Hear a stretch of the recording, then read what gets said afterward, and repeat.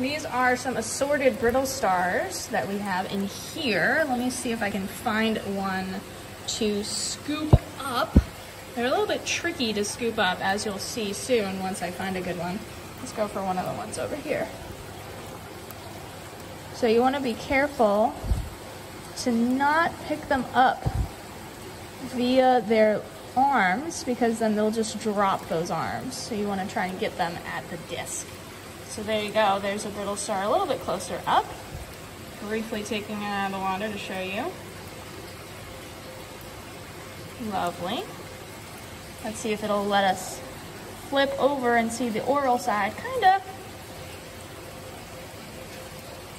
Thank you, brittle star. All those arms, trying desperately to get away from me. So we're gonna put you, oh, you wanna go on the wall? All right.